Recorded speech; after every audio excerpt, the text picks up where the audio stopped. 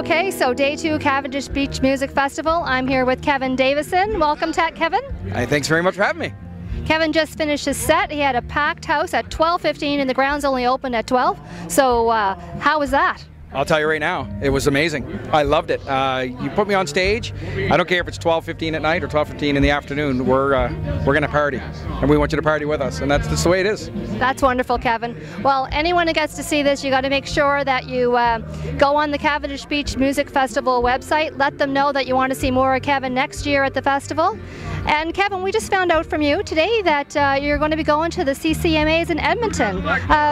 Tell us how that got started.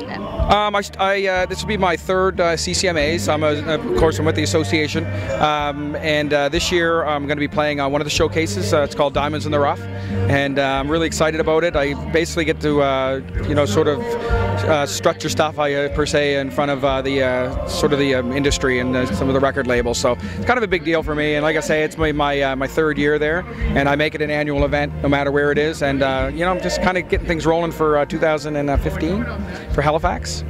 That's wonderful. That's wonderful. So today you did solo, is that correct? I did. I had one gentleman that's playing right now. He's a friend of mine, Todd Macaber, and he's a well-known Macaber names from Hants West. And he played with me, and he's a great harmony guy. And I do a few really nice ballads that are on the radio right now. So I wanted somebody up there that could sort of accompany the vocals, and he did a great job. It was awesome. Yeah. Really good. Excellent. So your band at home, you have a full band that you tend to tour with. What is one thing that your bandmates don't know about you yet? Oh my gosh.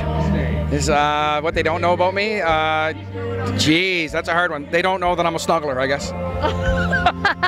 Only his fiance knows that. Yeah, I guess so. There you go. Okay. That's excellent.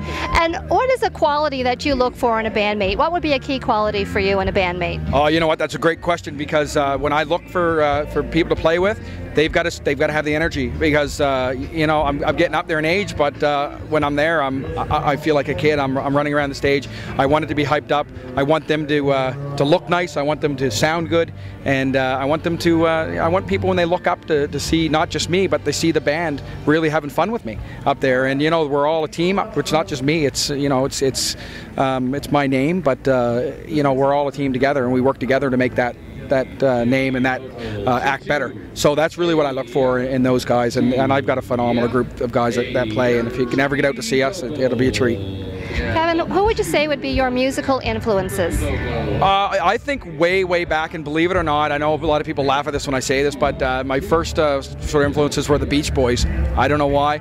I never really was much of a singer. I had no really music in my family, but the Beach Boys always had those high harmonies, and they always sang high, so I always tried to compete with it, which made my voice stronger, believe it or not. So the Beach Boys, and of course my country, the one that influenced me most with country is Garth Brooks. He's my idol. I look up to him, and what he does on stage is what I do on stage, with the energy. It doesn't stop till the show's over, and I love his music, and he's just kind of my idol. He's kind of pushed me to be where I am. Okay, well that may answer my next question, because my next question is, if you could perform with anyone, who would it be? Doesn't matter what the genre is. If there's any dead or alive, if just some idol to you that if you could be on stage with, who would it be? I would have to say it would be Garth Brooks, because I know his heart. I know the way when I sit and watch him, when I've watched him in concert, I've watched his heart, and I know what he's doing. I know what he's thinking up there, and I know his eyes are leaking. He's not crying, because I mind do it at times. It's so much. He's got so much in his heart, and that's what you need as an artist. And sometimes artists just don't have that. And that's one of my biggest things with Garth Brooks, is that he's there to make the crowd happy, and that's what he does. And he's an amazing artist. He's just, you watch him and you smile. You'll smile for 2.5 hours sitting there. So he's definitely the guy I'd be on stage with in a heartbeat. Okay, kudos to Garth. Okay, and Kevin too. So I have a few quick questions, and I'll give you a word, and I'll give you the 2 answers that you can choose from. So your chances of being correct are 100%. Okay? All right. That's good. I don't get 100 much. Okay. All right. If I say the word branding, what do you think? Marketing or cattle? I think marketing. All right. If I say the word Mustang, do you think car or horse? Car. If I say the word arena, do you think concert or rodeo? Hockey. Oh no, I got that wrong. No, we have a true Eastern Canadian. I think that's an excellent answer. No, we'll go with that. Okay, we'll go with that.